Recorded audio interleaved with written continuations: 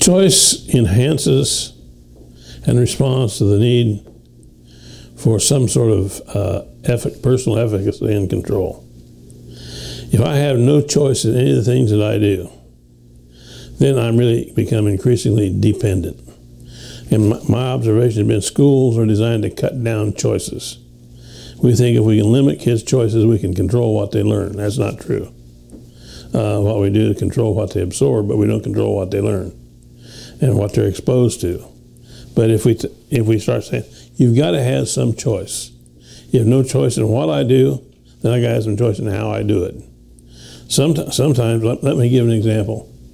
If you tell me I've got to understand and be able to read and critically respond to classical literature, and you got a definition of what you mean by classical literature, then you got to give me some choice in the classical literature to which I respond. Okay?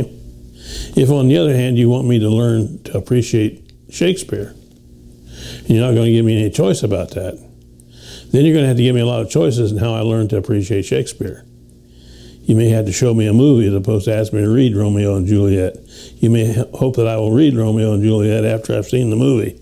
But you've got to give me more choices in how I come to apprehend Romeo and Juliet, because I got no choice but dealing with Romeo and Juliet. But if you want to say, what I want you to do is to learn to appreciate Elizabethan literature, there's a whole wide range of that sort of thing.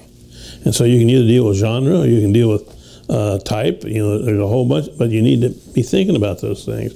Because if you don't give kids some choice about something, you're going to reduce the chances of them being engaged because they feel helpless.